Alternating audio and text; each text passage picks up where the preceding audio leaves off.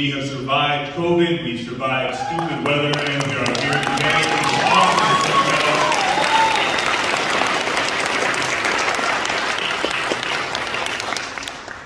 So, you know, people like the stupid weather. It was hot. And, you know, coming from LA to here, you've been to conventions all around the world. Some of them are more pop culture related. This one's a little bit more niche. What is something that you notice in the fans that you meet here versus the ones in pop culture conventions that are a little bit more broad? I can feel the love. This is awesome. And I think we're all fans of Kaiju and Godzilla. And it is amazing to be among your people. Thank you.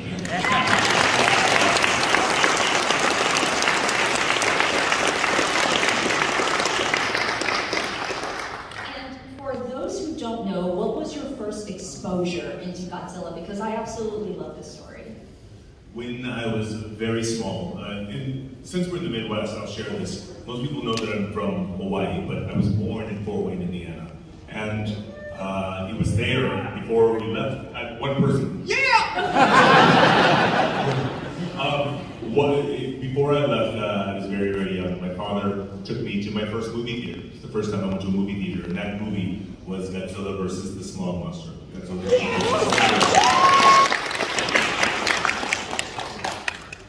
Raise your hand if you've seen the Smog Monster. Okay, so you know that it's best watched on mushrooms because it is a lot. It is a lot. And I was 6. I was not ready to have, I saw a giant monster, so I'm like, that's so cool. And then the giant monster flew over the city and killed everyone. There were like skeletons, I'm like, and that was burnt into my brain, so to have Godzilla beat the crap out of that thing, I was like, that was my first exposure, and it burns in emotionally and it burns in mentally, and you're a fan. After that, you are a fan. You can fight for humanity with that ferocity, you're on. And was that the film that started your training to your career now, and how you got into playing Godzilla? Chasing my friends like Godzilla is the training for Godzilla, yes. Fast forward, I didn't know that I wanted to do this stuff. I was just a kid playing. Did any of you as kids pretend to be a monster and chase your friends around and be chased around? Then you are all Godzilla. Well, but that was... Still do it. You still do it. Perfect.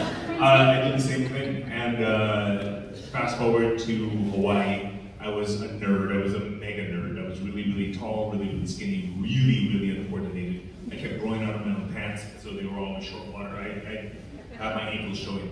But so to be cool, I learned how to dance, and then I learned how to dance better, and I won like 200 dance contests because I learned how to dance very well, and I wanted to prove it over and over to make sure that it was not a fluke. And then I came to LA, and then I started dancing there. And then I got a record contract, and I got screwed out of a record contract. Then I was like, I'll try acting. How hard could it be? I learned a lot of good lessons. I did a ton of kickboxing movies. And after doing 20 or 30 kickboxing movies, it was like, maybe I should go to acting school. I should have probably done that in a different order. But it was at that point I learned I cannot act. And so I learned how to act because acting is its own serious thing. And then around that time I started doing performance capture. Somebody invited me to come work on a new technology at the time. So I did, and that's where that part of my business started as well. You know, he mentioned kickboxing movies. If you look at the original Mortal Kombat, you're...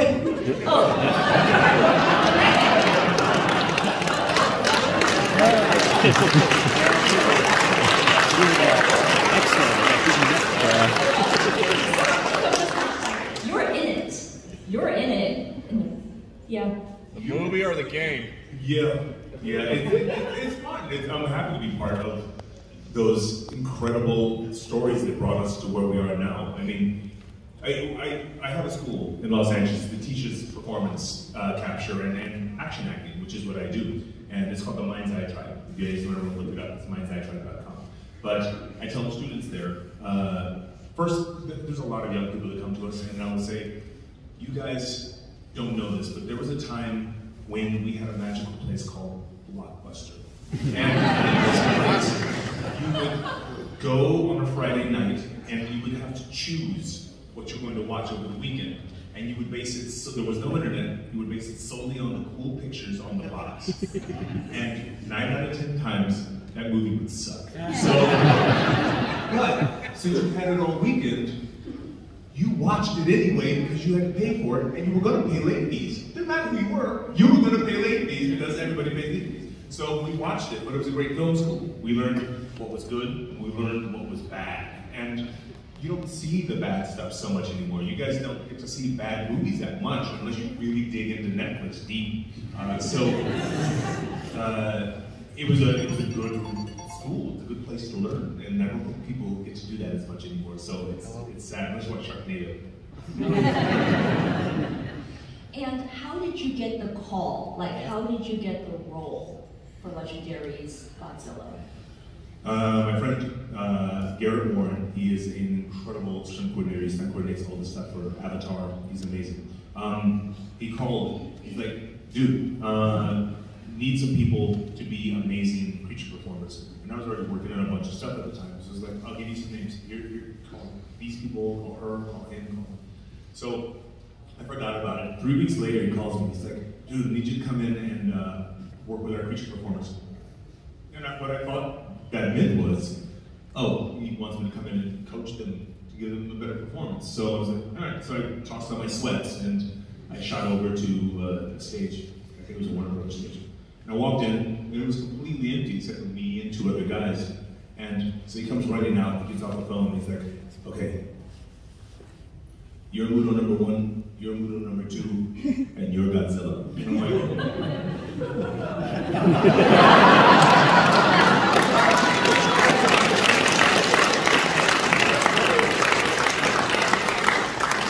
no warning, no clue. So the outside of me is like, cool, let's do it. The inside of me is like, and I had to jump on my phone and immediately start watching all of the Haruo Nakajima performances. And because you need, yeah, give me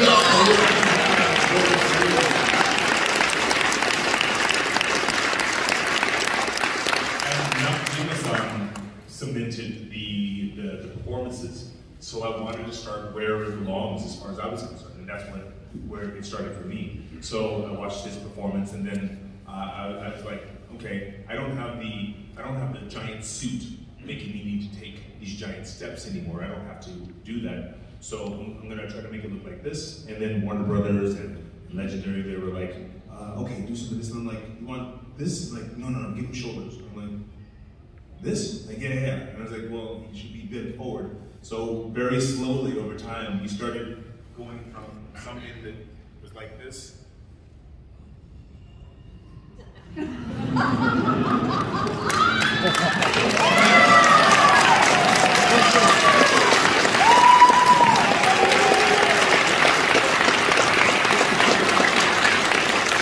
Altogether, we built what is now the Legendary Godzilla. Thank you.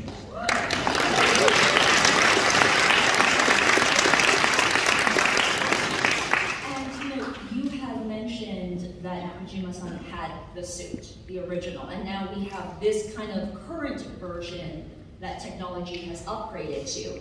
Do you think you could do what he had to do, which was such a heavy suit, the heavy movie? Do you think you can do it?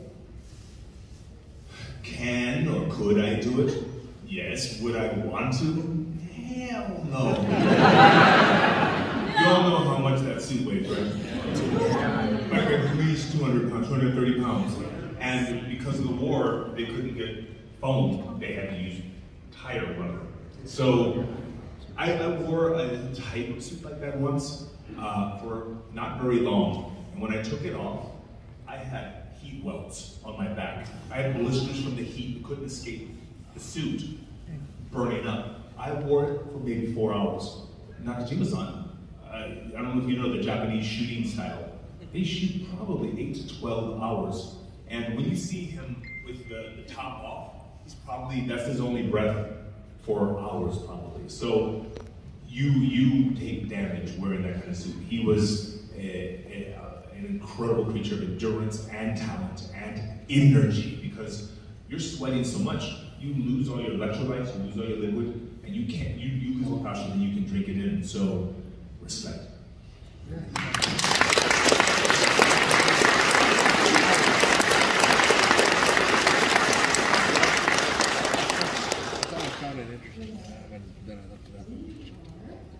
Because you started with so much respect.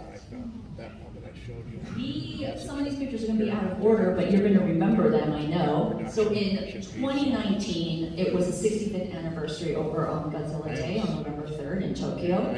And TJ and I and Sam, my best friend, who also basically is the world's best executive assistant, we went there just to pay homage and pay thank you to 65 years of Godzilla and everything. And when we were there, you're going to stand out in just a crowd of people in Japan. And so immediately we showed up. We tried to be sneaky. We were like in the back, in the middle of like Hibiya, where they're having everything, and TJ is just looming in. And someone from Taiwan on the other side of the crowd recognized you and started running and coming over. And the next thing you know, we had just a line of people just trying to take pictures and autographs with you.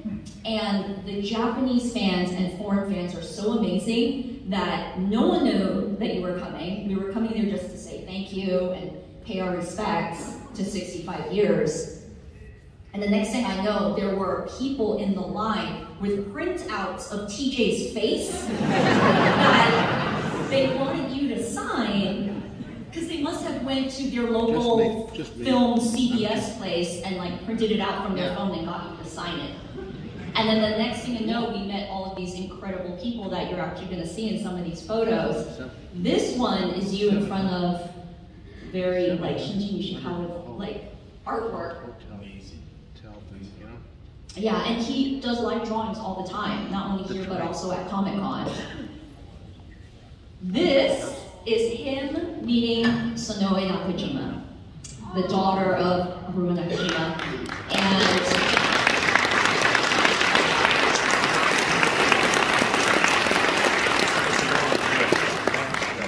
And it was incredible, the pictures that were taken by Maki Takarada's brother. Thank you. And also just plenty of other photographers that were around. We had amazing people help us, and that is them meeting at Godzilla Day at Hibiya, shortly before he was discovered by all kinds of fans. And then to the right, she's teaching you to write Godzilla in Japanese. So for those of you who come get anything signed, when you see me doing that, it was that moment she taught me how to do that in kanji. I was learning to write Godzilla in Japanese.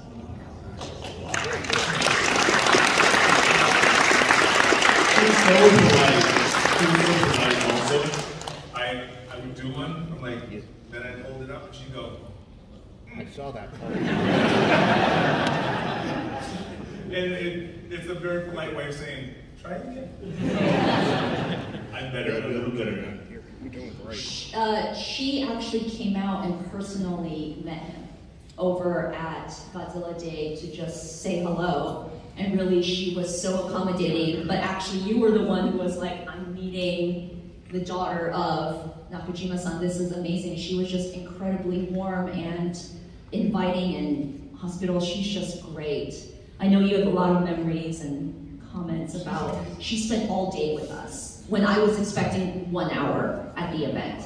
How many of you was fortunate enough to meet Haruo Nakajima-san? Oh, you guys are so lucky. I never got to meet him, so I was so happy to meet Sonoe. And on top of that, she's been generous, so generous. We wanted to give people a chance that want to do this kind of thing seriously. We wanted to give them a chance to do it, but not have to pay the impressive price tag for doing it, because not everybody can afford it. So we wanted to open a scholarship to allow people to have an opportunity to do it. And the only thing that I wanted to call the scholarship to honor Harula Nakajima-san was the Harula Nakajima Scholarship. So she just got a hold of Sonoe, and through a whole long process, we were able to get the thumbs up and the green light to have the Harula Nakajima Scholarship at the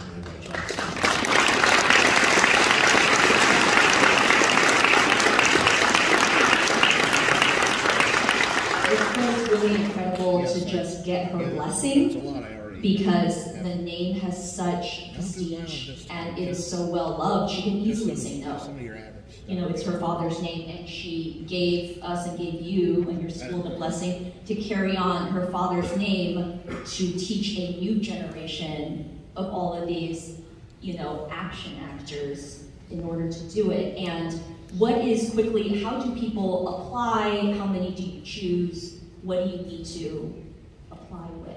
Your requirements. And also, you look at every single submission. Oh yeah, absolutely, and it takes us a while. If anybody in here is interested, just go to mindseyetribe.com and you'll see the scholarship. Click on that, and it'll tell you everything you need to know to come to LA and start to train seriously as an action actor, and maybe someday as a suit actor.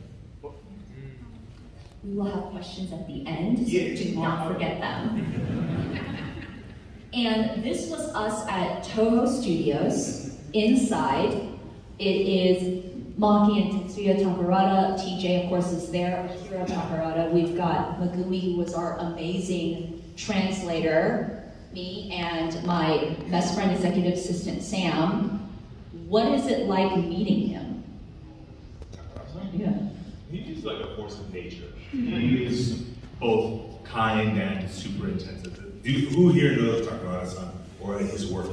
You know that he's famous for a reason. He is a great human, and he just has so much positive energy. He's just a wonderful person.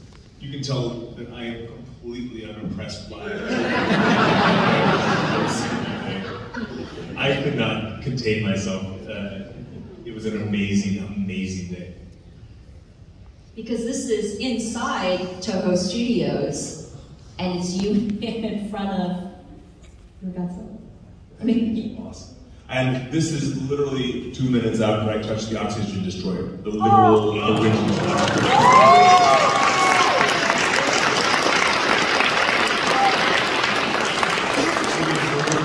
About 30 feet to the right. You can't see it in this picture. I have it somewhere on my phone, but yeah, it was pretty awesome. So Toho Studios is quite private, and we're not allowed to take photos inside. Obviously, these were special permission. So I probably don't have that photo. Same with me. They wouldn't let me take the photos. They gave him permission. And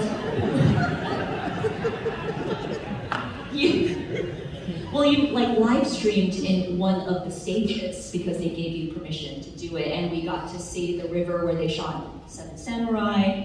What is it like being one of the very few people and one of the very few foreigners that get to go inside Toho Studios to take a look around, with special thanks to the Takarada? It's incredible.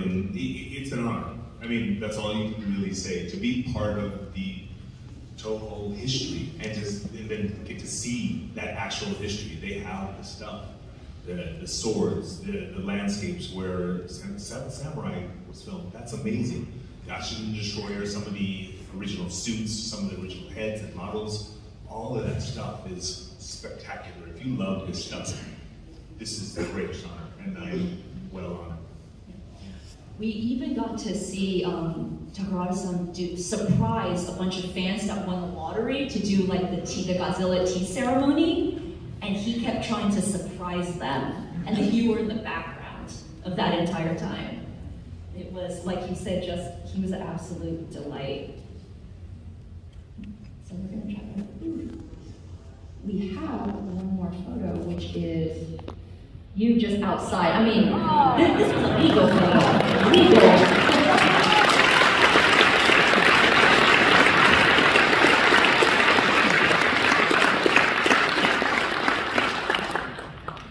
Yeah, the staff was incredible, and they gave us a private guided tour. And there was a gentleman who was a cinematographer on Shin Godzilla, and he kept hugging you and yelling, "I love TJ."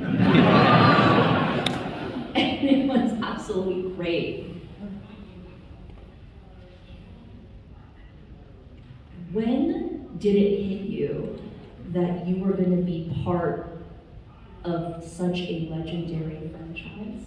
Because you got to meet Sonoe, you were in the new version from Legendary, you got to meet Akira Tamarada-san. Like, your name is now weighted with all of these other legends in the Godzilla franchise. Like, when did it hit you that you are cemented? You want the truth? Yeah. Tell us. Yesterday. I'm not even joking.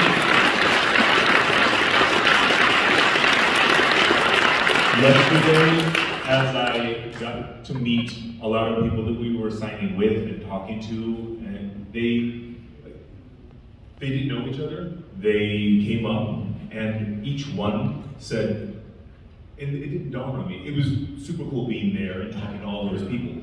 But you don't think I'm now in the same league as you, so there. You don't think that. You're just like, But yesterday, a lot of people came up to me and each one said, "You're the reason I love Godzilla." And I'm like, Godzilla's been around for 65 years. But he's like, no, you're my Godzilla. And I'm like, oh shit. I'm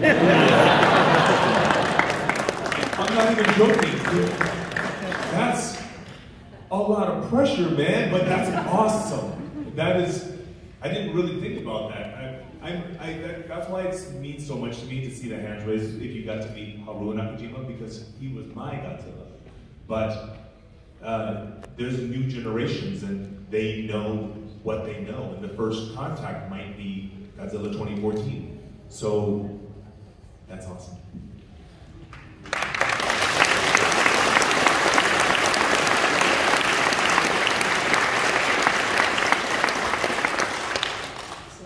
Do you have any favorite memories from filming both of the films? Because you are King of the Monsters, but you're also fighting like King Ghidorah. You are fighting all the Mutos.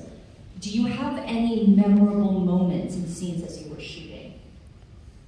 Tons, but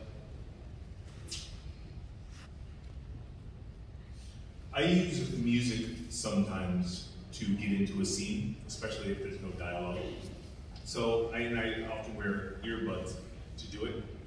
I remember that I was facing off against King Ghidorah, the three actors that played King Ghidorah, and we're all wearing pajamas. I don't know if you've seen motion capture, it's not sexy. There's nothing about us wearing these little suits with little balls everywhere. It's just not.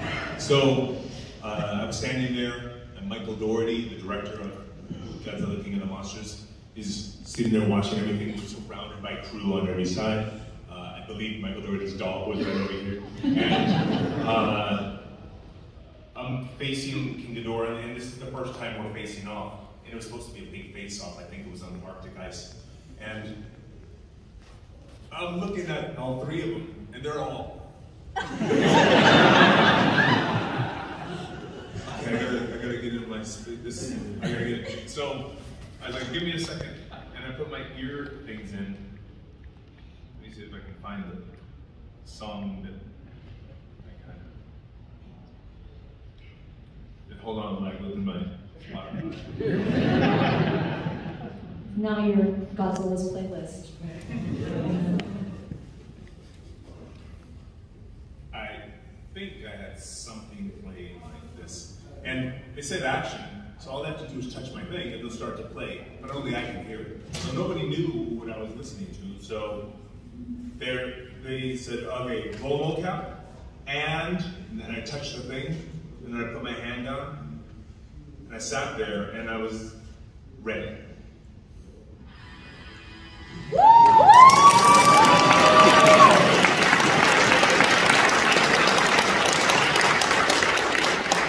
I know it's only the...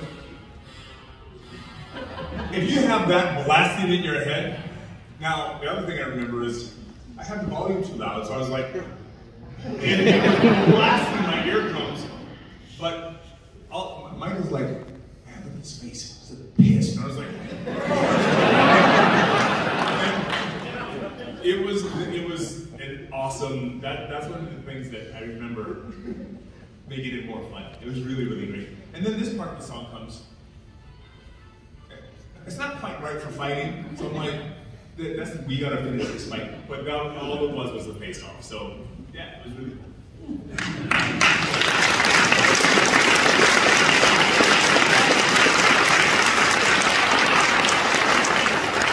You pulled up that song so quickly because in Japan for Godzilla Day on the 60th anniversary, you were suddenly called on stage in front of all of these Japanese fans, and Megumi, our wonderful translator, she's like, I gotta go up too, and next thing you know, you were trending on Japan Twitter and like Japan Yahoo, and they already had that music ready to go. It was like, wow, they are so quick and so welcoming, and it was the exact same song that you listen to when you are getting into character.